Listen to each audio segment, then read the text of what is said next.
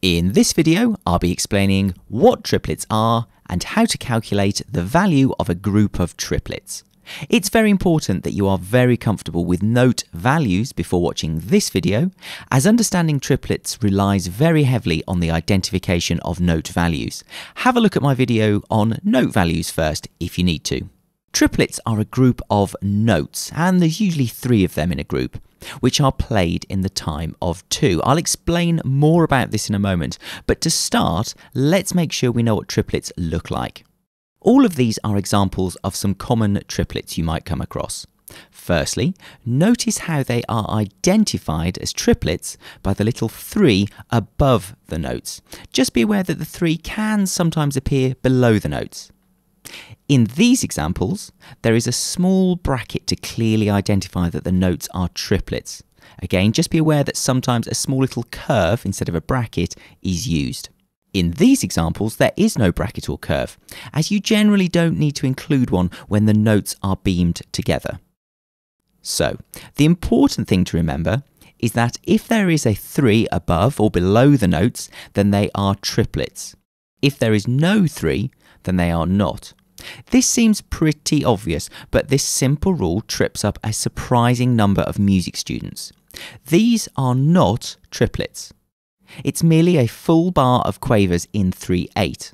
With no small 3 above the notes, they cannot be triplets. This bar, however, shows 2 sets of triplets. In fact, it's a full bar of triplets in 2/4. The 3 must appear above the notes to show that they are triplets. If we take away the 3, then this would be a very confusing bar. 2/4 means that there must be exactly 2 crotchet beats in the bar. But if we count the value of all the quavers, then there would appear to be 3 crotchet beats in the bar. So a simple but important point is to make sure you know how to identify and draw triplets. Okay, at the start of this video, I said that triplets are a group of notes which are played in the time of 2. So how do you calculate the total value of a group of triplets? Well, when the triplet values are equal, it's fairly straightforward. Here are some triplet crotchets. To work out what their total value is, we take just 2 of the note values from the triplet, 2 crotchets, and sum together they give us the answer. In other words, triplet crotchets are equal to a rhythmic value of 2, or to look at it another way, triplet crotchets are played in the time of 2 crotchets. Here's a bar of 4/4 to explain this a little clearer. And as you can see, I've put 2 crotchets on beats 1 and 2. This means that we have 2 spare beats in the rest of the bar. Now, there's a whole range of rhythms that we could pop into these 2 beats. 2 crotchets, 4 quavers, 1 crotchet, and 2 quavers. The list goes on. By using triplet crotchets, which we've just worked out to have the value of 2, we can squeeze in 3 crotchets into the time of 2. Now, of course, the big question is how do you rhythmically play this passage? Well, that is outside the scope of this video as we're concentrating on just how to calculate the values of triplets. Let's look at some triplet minims. As the note values are equal, we take just 2 of the note values, 2 minims, and together they equal 4. In other words, triplet minims are equal to a rhythmic value of 4. Or, to put it another way, triplet minims are played in the same time as 2 minims. Let's look at our bar of 4/4 to prove the point. In 4/4, we would be allowed a maximum of 2 minims in the bar, as they have a total value of 4. The use of triplet minims means we can have 3 minims played in the time of 2. Again, exactly how this is played is outside the scope of this video, but understanding their rhythmic value is key before you start playing them. Here are some triplet quavers. As the note values are equal, we take 2 of them, and we can see that they are to be played in the same time as 2 quavers, or the rhythmic value of 1.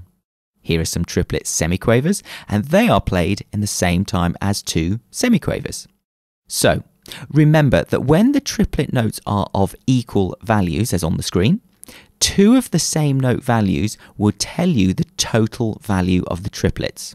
Before we move on to triplets which do not have equal note values, just be aware that triplets can also contain rests. Have a look at this triplet. When calculating the total value of triplets, don't be put off by rests. Treat the rests as values. So while there are 2 notes and 1 rest, they are each worth half.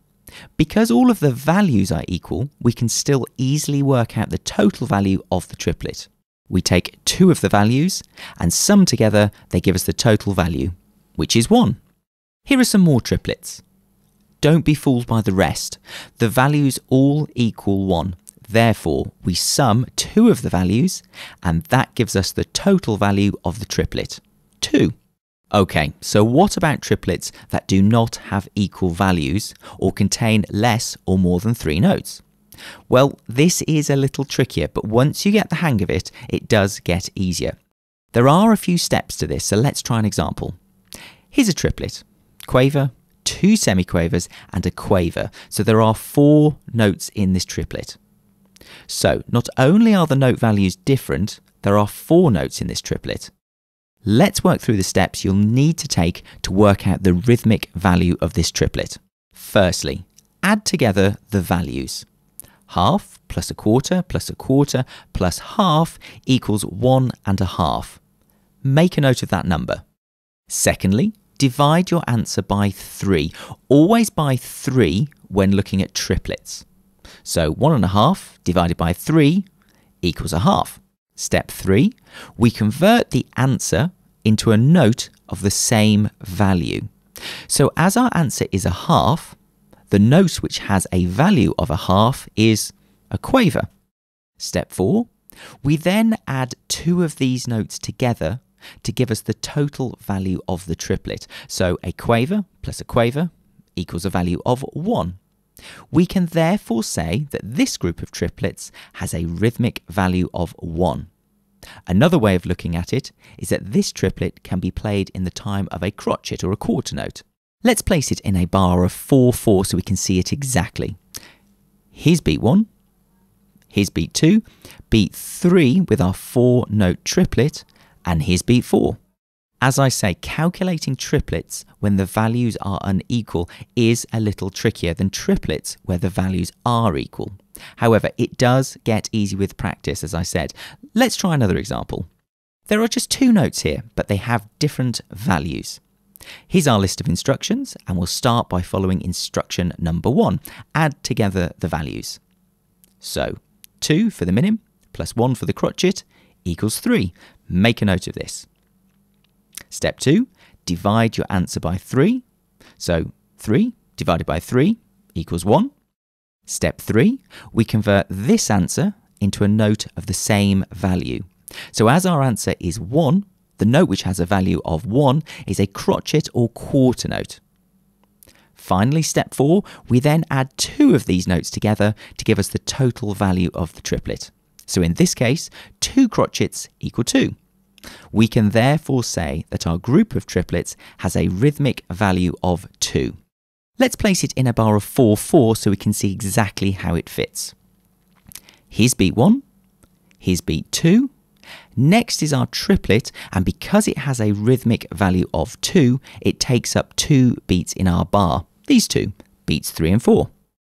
Now, I could go on providing example after example, and there are endless examples, but it is more about practice with triplets. Remember, if the values of the triplet are equal, like this set of triplet minims or half notes, it's very easy to work out the total value of the triplet. Just take 2 of them, sum them together, and that gives you the rhythmic value of the triplet. However, if the values are not equal, follow these instructions we looked at a few moments ago. In all cases, if there is a rest or rests in the triplet, just treat them as values and include the values in your calculations. Triplets are tricky and lots of students do get confused by them. Please do persevere with them, perhaps even try them in a composition, as they can make a simple melody a little more interesting. In the meantime, I do hope this video has been useful to you. Thanks for watching.